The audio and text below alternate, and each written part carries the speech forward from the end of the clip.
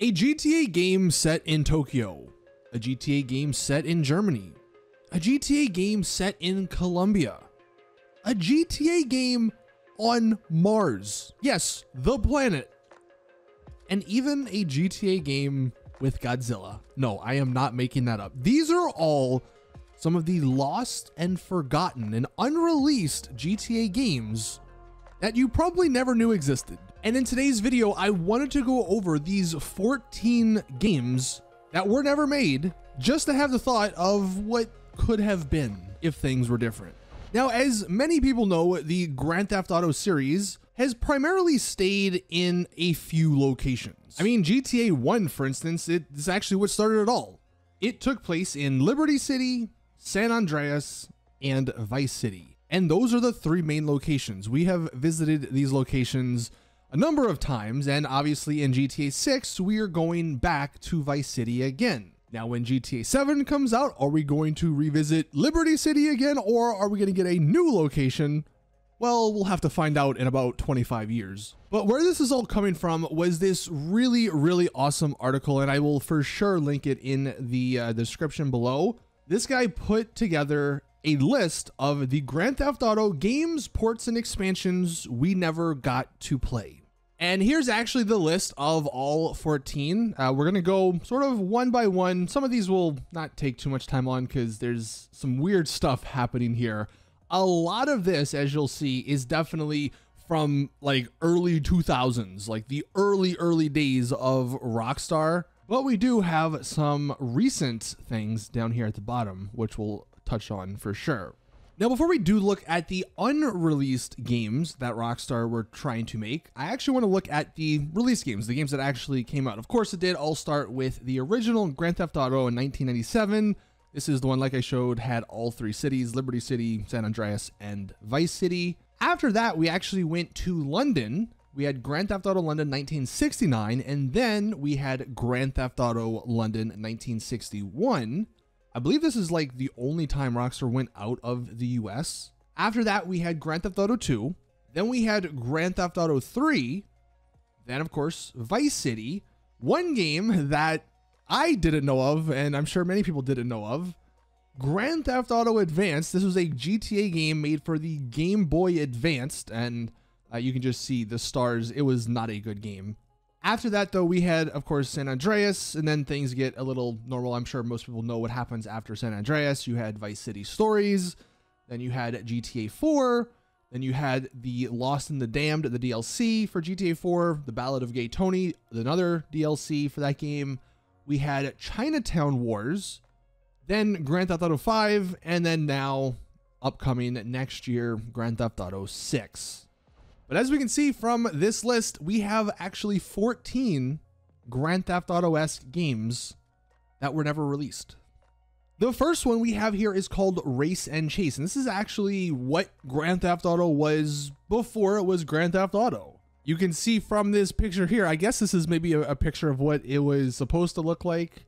This particular game, it says, included a cannonball run, which is like an A to B race across the city, a demolition derby, which is a free roam where the winner is the person to wreck the most cars or survive the longest, as well as two different bank robbery modes. One that you play as a getaway driver and you must evade the cops, and the other is actually where you control the police and you must stop the robbers from escaping. So that was this original Race and Chase game, but they added more and it eventually became the original Grand Theft Auto. Now, I did say we're going to skip a few of these or not really talk about them too much. If you want to read a lot about this, again, link to the article will be in the description, but they were trying to make a Nintendo 64 GTA game as well as a Sega Saturn GTA game. If you're a younger viewer, you probably don't even know what these consoles are. That's how old they are. But these were some games that, you know, back in the day, I guess they were just trying to broaden their horizons. These were big consoles at the time, so they were just trying to get their games out on more stuff. There apparently was supposed to be a GTA 1.5, which was sort of like a remaster or a DLC of GTA 1. And that's what an ex-Rockstar developer actually said. It was just basically going to be a remake of 1 because 1 was apparently a mess. He said, The first one was manky as F and really needed fixing. This was at the time when Take-Two actually purchased Rockstar and they bought the rights to Grand Theft Auto. So instead of making this like remaster, they basically just made the sequel. Another one we're going to sort of glance over because I don't think it's that interesting is a GTA 2 Nintendo 64 copy. This was actually in this picture somewhere. Grand Theft Auto 2, it was supposed to come out on Nintendo 64 as well as the Game Boy Color. Those, of course, did get scrapped. Here we have one, though, that is pretty interesting. They were going to make a GTA 2 Berlin game. And this would have been an expansion pack, so basically just DLC for GTA 2. I guess similar to how the London games were expansion packs for GTA 1. And this one was relatively serious, apparently. It was in a couple of German magazines in 1999. It was also mentioned in an SEC filing. And it would have been set in the 80s, which was before the fall of the Berlin Wall. It would have also featured a period-appropriate soundtrack. Someone who actually was working on this project commented and said there was an idea to create an expansion within Berlin's districts for GTA. The plan included underground rides through the expanse of Berlin, as well as visits to the Berlin Radio Tower, and of course, everything with the German car brands. The reason this game never actually got released, though, was because of this right here. This was a quote from someone who was working at Rockstar at the time. Basically, after Take-Two purchased the GTA rights, they wanted to branch it out. They wanted to make more games. And I guess the main developers basically just said, F off. We're not doing that. That's going to require entirely too much work and resources, and we're trying to make these other games, which that's what ended up happening. Now, here we have another one that is just absolutely crazy. GTA 2000. Now, it says this was going to be a mission pack, so I guess not a full-fledged game. But only a few years ago, someone who actually worked on this project gave us this tidbit of information. Rockstar Toronto was working on a mission pack for a magazine cover disc called GTA 2000. He didn't see what it was about, but this artist made a graphic for a space shuttle ruin on Mars that was to be used in the game. So he assumes it took place on Mars. Unfortunately, it got canceled before much was actually done. But what a crazy game that was canceled. A GTA game on Mars. How would that even work? I don't have any idea. We have another really interesting thing here, and this was back in 1999. A GTA Online Crime World game was in development. So GTA Online was already in development back basically in the early 2000s, late 1990s. Obviously much different than what we have now. But at the time, they were currently developing a multiplayer online version of Grand Theft Auto. This was also mentioned in a couple of magazines back in the day, such as GameSpot, PC Zone, apparently. Not much is known about this. Like, we didn't know if it was going to be a 2D or a 3D game. Apparently, it was supposed to be a subscription-based, high-speed multiplayer online game for those with a broadband connection. Ultimately, though, this idea went nowhere, probably because it was just too early for anything like this. But it is interesting how they had a GTA Online idea even back then. Apparently, this was going to be sort of a GTA MMO, or maybe this GTA MMO was something separate. But again, they say it was just in the works at one point, just nothing came about. So they wanted to have an online GTA game in early 2000, and we actually didn't get the online portion of GTA until GTA 4 in 2008. So it actually took them quite a bit before they reintroduced online multiplayer to this series. But what a strange thing. Like, we obviously have GTA Online now. It's this massive thing. They wanted to have their own GTA Online, MMO game back in the early 2000s. Here we have just another absolutely bonkers one. Godzilla Takes Manhattan. This was going to be somewhat of a GTA 3 expansion, I guess. Or I guess reading through this, actually, the development of this Godzilla Takes Manhattan game eventually became GTA 3. So it says prior to GTA 3's development for the PS2, the project initially started as a demo for the Dreamcast, another super old console. And the producer at the time called this game Grand Theft Auto Godzilla Takes America. So we had an idea for a GTA game on Mars, and now we have an idea for a GTA game with Godzilla. Things were just crazy back in the day, apparently. So they were actually making an open world sort of city in the development process. It was going to be a city full of vehicles. You could see the cars whizzing around in 3D with the beautiful lights and full deformation of the car bodies. And apparently they thought that wasn't enough. So someone recommended they turn it into a kaiju themed project. From this paragraph here, it sounds like you were actually in control of like this Godzilla-esque creature. One trigger would control the neck, the other the jaw. A couple of gameplay systems had you defending or rescuing eggs. You could pick up people and carry them as hostages. This is just a crazy sounding game. You stomped around, you'd eat people, and you'd grow, and you destroy even more things. And the only reason we never got this game, and this is kind of a sad thing, because this would have just been such a crazy game back in the day, such a fun game probably. But this was at the time when Take-Two bought this development team, apparently for only $1, and they brought a number of sweeping changes to the studio. And instead of making this Godzilla game, they basically just took the city and all the technology they used, and that eventually became GTA 3. Now, at the same time as this Godzilla Takes on America GTA game, there was going to be another GTA game called GTA 2.5 or GTA Miami. Now, the reason it was called 2.5 was because it wasn't actually 2D and it also wasn't 3D. It was kind of in between. One of the developers working on it said it was basically the Sim City perspective, if you've ever played those games. And out of all of these projects that we're mentioning, apparently this one was the one that came the closest to actually releasing. It also, though, was canceled when, I guess, Take-Two purchased this dev team. And I guess they were made to make GTA 3 instead. The good news, though, for these developers, after GTA 3, this same team would go on to release Grand Theft Auto Vice City, which is, of course, the Miami city. So it was at least good for these developers that probably worked a bit to make that GTA Miami game. They eventually kind of went back to it with Vice City. Then we have these three games, which they just sound so freaking cool.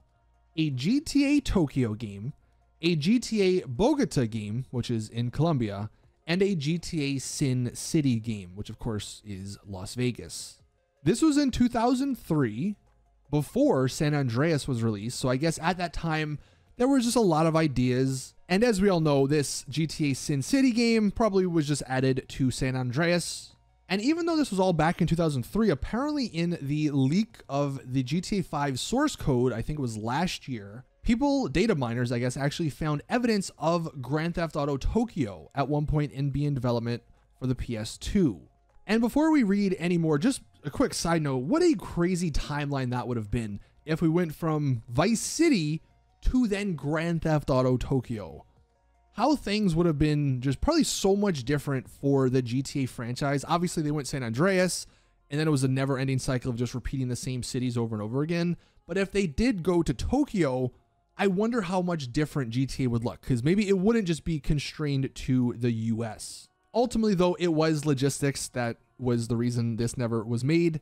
Sam Houser actually was traveling to Tokyo, and he thought it would be an interesting city to make a GTA game in. But yeah, it just came down to logistics. Getting the research team out there long enough to map the city and getting the, the cultural satire, which Rockstar loves to do, it just didn't work, or they couldn't get it done. So that's why they just stuck with the cities that were introduced with the original Grand Theft Auto. These next two are about that Game Boy Advanced edition of the game. And I'm not going to really talk too much about them because I don't think they're that interesting. But there was apparently this one dev team trying to make it that got canceled. Then another dev team tried to make it. And it just was a whole big thing. Again, if you want to read through all this, because there's a decent amount here, click the link in the description. You can check it out. But I don't know. I didn't think it was that interesting. What is interesting, though, are the single-player expansions for GTA 5 that we never got. Now, I have covered these a few times over the last year or so, because we did only learn about these recently, I think this might have been the biggest like what if or what could have been for GTA. Back in 2013, Rockstar, they wanted to introduce more single player content, right? They had a Newswire post where they mentioned, stay tuned for, single player content DLCs in the next, year or two. That all got cut. They all went to GTA Online because GTA Online was making them like billions of dollars. They said Michael, Franklin, and Trevor's action, mayhem, unexpected adventures would continue, but we all know that was a lie. And if you're ever wondering why they didn't happen, the Imran Sarwar, who was like one of the higher ups at Rockstar, basically said that because the development teams was both focused on GTA Online and RDR2 at the time, there was just no one to make the single player content. But because of that GTA source code leak last year, we actually got some insight on these DLCs. One of them was going to be an Agent Trevor DLC, where Trevor basically saves the world. The Doomsday heist in GTA Online was basically cut from this Trevor DLC. So I guess instead of our online characters, it would have been Trevor doing that. There was also going to be a zombie apocalypse DLC, probably like Undead Nightmare from RDR1, as well as an alien invasion DLC, which I don't know how that would have worked, but probably would have been pretty cool. Unfortunately, though, we don't have a whole lot of information on these DLCs. I mean, apart from the few lines of cut code in the source code that was leaked, I don't think a Rockstar developer has really ever come out and given us much information on these cut DLCs. I mean, really the only thing that was said was by the Stephen Ogg, the guy who plays Trevor. He says that Trevor was going to be a secret agent and he would have saved the world, basically. And then the final game that was mentioned actually recently, but was never released, and maybe it's still projected to be released at some point. Maybe it'll be like a GTA 6 pre-order bonus, but a GTA San Andreas VR game. This was stated by Mark Zuckerberg back in 2021 at some conference or something. But he said they were trying to make a GTA San Andreas VR game for their whatever VR thing at the time. It's been 3 years though, and nothing, has come about. So those were all of the unreleased, lost, and forgotten GTA games that never got to see the light of day. And I do think it is somewhat interesting to look at this list and see the ideas that were originally had at Rockstar and to think, what will GTA 7 be like? Obviously, we don't even have GTA 6. GTA 7 is not going to be out until literally like 15 years from now, probably. But what will it be? Is Rockstar going to go back to the same old cities we've been to multiple times? Like, are they going to go back to Liberty City and just make it bigger than ever? Or are they going to actually expand to other parts of the world or even just other parts of the US? Obviously, the US is perfect for a GTA game with like the car culture, the gun culture, all the satire you could do. Rockstar knows all of that sort of stuff. Where if you went to another country, you don't have some of that stuff. Like, it'd be a little weird if you're running around GTA Tokyo with a crazy amount of weapons. I'm not saying it couldn't be done, but it would be a little weird. It wouldn't really feel like a GTA game, in my opinion. Obviously, there's the Yakuza games. I think Sleeping Dogs a couple years ago came out. That was in China, Hong Kong, I believe. Those are GTA-esque, but there is something special about the GTA games, of course, taking place in America. But I will just pose that question. Like, would you be willing to see other countries in a GTA title? And if so, what countries would you want a GTA game to be in? And also, I guess, what cities in America? Like, if they just keep it in America and they go somewhere new, what other cities would you like to see? Anyway, that is going to do it for this GTA video. Like I've been saying for a few weeks now, we were still waiting for something GTA 6 related from Rockstar, so hopefully that comes sooner rather than later. But I thought this was an interesting little diversion while we wait. Thank you guys for watching. Please drop the video a like if you did enjoy. Subscribe for more GTA 6 content. And as always, I'll see you guys in the next one.